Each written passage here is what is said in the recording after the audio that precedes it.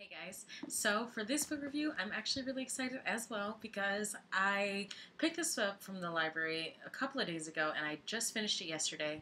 I used to read this author a lot when I was younger. She was one of the romance authors that I was really into.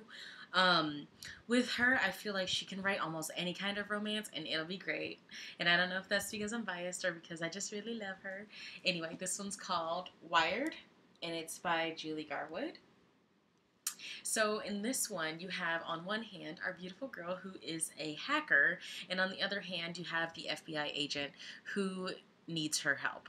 Apparently, on some of the missions that he has been in charge of, someone has been leaking information and leaking the locations to assets and things like that. So then, of course, he needs her to hack actually into his FBI system and find out who the leak is or who the hacker is and if they are part of the FBI. Of course, you've got fireworks, you've got romance, you've got love, you've got intrigue. It's really great. But then you also have the main character who is really genius in her own right, and she's got her own little conflicts going on with her family, having a shitty family life, and then also with someone who's trying to steal her technology.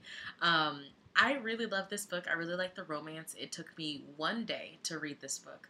um, I don't know. I feel like I'm smiling a lot just because I might love her so much that it makes me so excited.